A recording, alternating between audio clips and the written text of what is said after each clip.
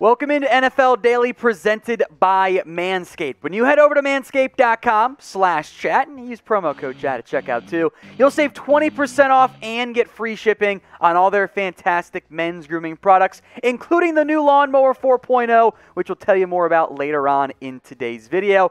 But we're kicking things off with some Tim Tebow discussion once again because, well, you know, Tebow is not officially signed yet with the Jaguars. Although it seems like that's the route we're trending here, the decision is expected to be made soon. We'll get into Urban Meyer's comments here in a second. But you guys know the Tim Tebow story, right? Hasn't played a regular season NFL game since 2012. He's now 33 years old, but he might be moving to tight end, so we'll stylize things as Tim, capital T-E, Bow, as in tight end Bow. Get it? It's not that funny. Anyway, here's what Urban Meyer had to say about Tim Tebow and when he could sign. I've leaned on my staff for that, and I imagine a decision is going to be soon. We'll have a chat on Sunday. Of course, that was today, and as we film this, no official move has been announced yet by Jacksonville in terms of signing Tim Tebow. There have been reports it is expected, but it's dragging out. Now, you look at the tight end depth chart for Jacksonville, and it's not very good. Chris Manhertz is tight end 1. James O'Shaughnessy has played a bit in the NFL. Luke Farrell was a Day 3 pick who can block and fits well, knows Urban Meyer quite well on top of that. So tight end is a need, but does Tim Tebow actually fill that particular need? Well, some current and former NFL players were not too happy. But Devin Bush, the Steelers linebacker, tweeted out earlier this week, Tebow got a job before Kaepernick. Wait till we play Jacksonville, with the sleeping Z emoji thrown in there. And Des Bryant threw this in. So Tebow hasn't played an NFL game in damn near a decade, and it's that simple. No hate, but you got to be kidding me. I mean, I get where these players are coming from. Tebow hasn't played tight end. He hasn't played any skill position on offense outside of quarterback. Now he gets a shot with Urban Meyer. Feels like there was one NFL team that would ever look at Tim Tebow, and it was Urban Meyer in Jacksonville. And if you want a tight end, there are better ones out there. Speaking of Florida players, Trey Burton, a former quarterback who moved to tight end, has shown more success in the NFL. Virgil Green, Richard Rodgers, Demetrius Harris, all these tight ends are out there who at least intrigue you at some capacity about being a fit in the NFL and with Jacksonville.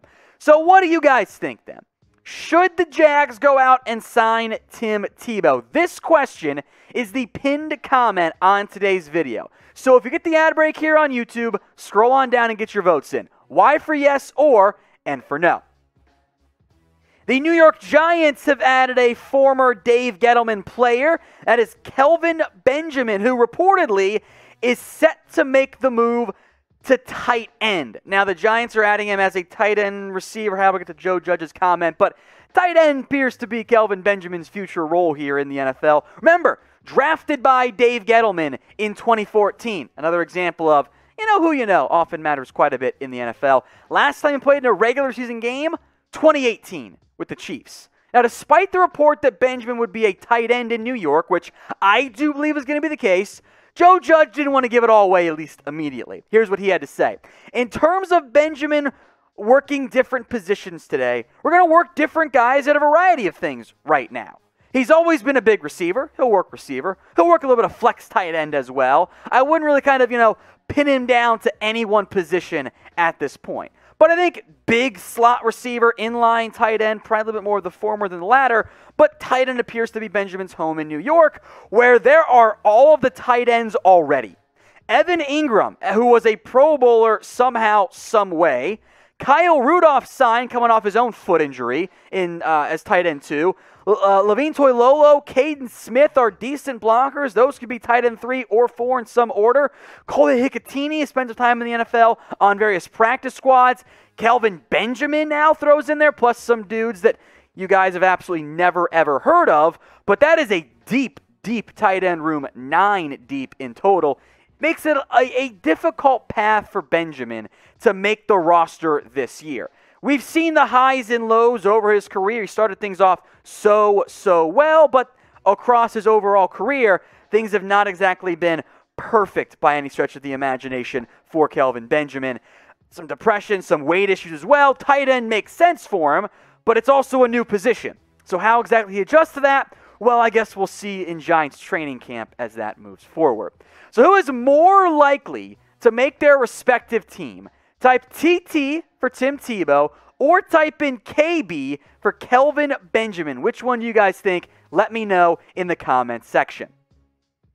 Now, as mentioned, today's show presented by Manscaped. When you go to manscaped.com/chat and you use promo code chat, which should be automatically applied using that URL, but just in case we're telling you what it is, you'll save 20% off and get free shipping on all their fantastic men's grooming products, including the just released and brand new Lawnmower 4.0.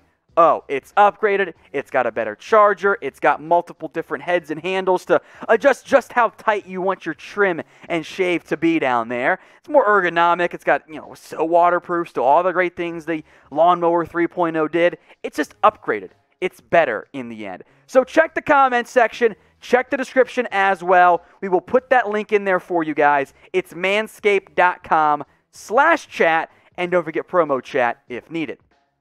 Let's go to Arizona again. Jordan Hicks, the latest around the linebacker here. The Cardinals are letting Hicks search for a trade.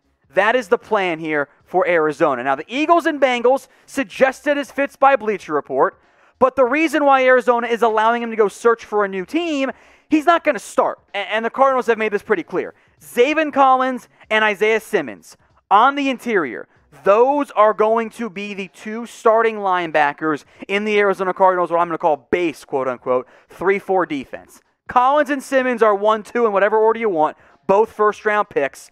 Then there's Jordan Hicks, and then I guess maybe Tanner Vallejo ends up playing that role as well in terms of a backup position. But in the end, it's pretty clear what's going to happen for Arizona. They are at least allowing Jordan Hicks the opportunity to go search for a new team, to go search for a new destination, and to go somewhere where he can have a little bit more success and more playing time. They are allowing Hicks the chance to go search for a trade. But I do want to focus more on these two trade ideas floated out by Bleacher Report. The first one we've mentioned before.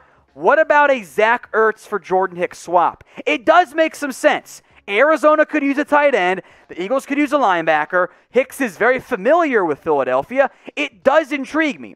Of course, it also brings up the situation of, well, what's the value of Zach Ertz? I think the Cardinals would ask for something back beyond just Zach Ertz. I think value-wise, even though both guys are probably going to decline, contract-wise, I think it favors Hicks a little bit more, so I think Arizona would want a little bit more back.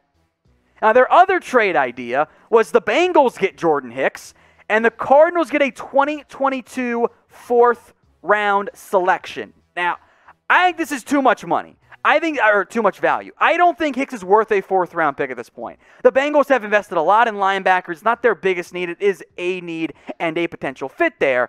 But I don't think a fourth-rounder is the right value for Hicks. I'd say more of a fifth or sixth-rounder fits it a little bit better. So which trade, then, would you guys rather take? You going with the Bengals one or the Eagles one? I'm taking the Bengals offer if that would ever come through because, I mean, that's a fourth-round pick. That's a big return on investment. But get your votes in the comments section. Let's talk Cleveland Browns now, namely the situation for Marvin Wilson and the undrafted free agency steal as he's being hyped by Sports Illustrated and others, which, for the record, I'm inclined to agree with if the medical checks out. Medical was a big reason why Marvin Wilson was not signed.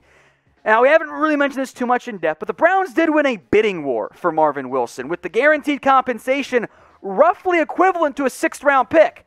At a certain point in the draft, by the way, you kind of reach the spot where these players don't want to get drafted. They'd rather go sign somewhere where they have a better chance to make a big impact. And I think for Marvin Wilson, it's probably about what ended up happening by the time we got to the 200s or something in that range, or maybe the 170s in terms of draft pick status. So we did a video about all the best undrafted free agent signings, but is Marvin Wilson the best one? Get your votes in for me. Type 1 for yes or type in 0 for no. Is Marvin Wilson the best UDFA signing in 2021? Get your votes in. 1 for yes or 0 for no. Now, a big reason why Wilson went undrafted was the regression that we saw from 2019 to 2020. I was excited about Marvin Wilson after 2019. I saw a very productive player who could play 1 technique and 3 technique, who offered pass rushing value and some good run stopping. I thought he could have a Derek Brown type season and go in the first round.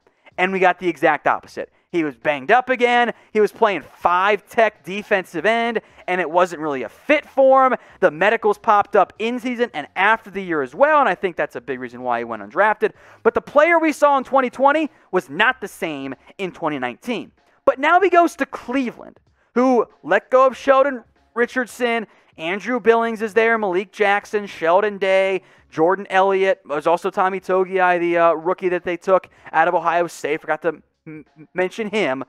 Those players give them those options give Wilson a chance. Maybe it's practice squad year 1, but I would not rule out Wilson making this Browns team, especially given how much they invested in him.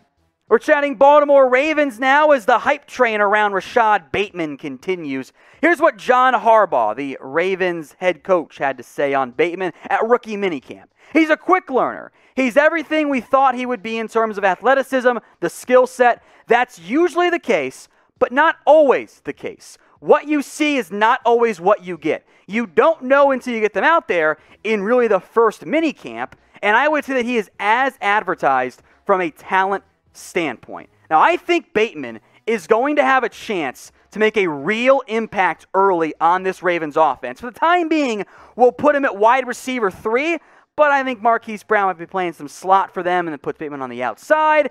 And given what we've seen from Brown in the past, I think Bateman is in a position to really thrive for this Ravens organization. They have been looking for a legitimate outside threat at wide receiver 1 who's a bigger body. They tried it with Miles Boykin. They tried it with Des Bryant. They're bringing in Sammy Watkins as well. But I believe that Bateman is in position to really impress. I think he has the opportunity to step up and emerge as a potential dynamic option earlier in his career than maybe even Marquise Brown has fared so far. I had Bateman as a top 20 player in the NFL draft. He was my number 18 overall guy, as you see here, my wide receiver 4. I thought getting him in round 1, number 27, was an absolute steal as far as potential first-round steals go.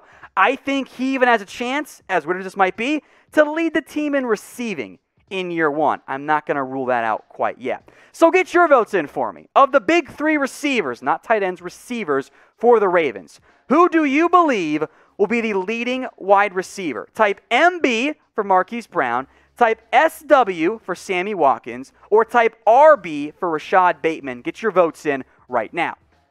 Let's talk Najee Harris now in the Pittsburgh Steelers, as much was made about Travis Etienne getting some wide receiver run in Jacksonville, but Pittsburgh's doing the exact same thing with Najee Harris. And because I think Pittsburgh has a bit more credibility in recent years than, say, Jacksonville, this flew under the radar a little bit more. But Harris is getting some wide receiver work early. Maybe not pure receiver like Etienne, but he is getting involved there, including some as an ex-outside receiver. Something we've seen Pittsburgh do in the past with guys like, say, Le'Veon Bell, who was heavily involved in both the run game and the passing game. And it leads me to believe that the Steelers' plan here, their end goal, is to find a way to get the Steelers and get Najee Harris involved, not just in the ground game, but in the passing game as well. And Najee did that, especially in 2020, more so than his previous years. Now, I don't think current Najee Harris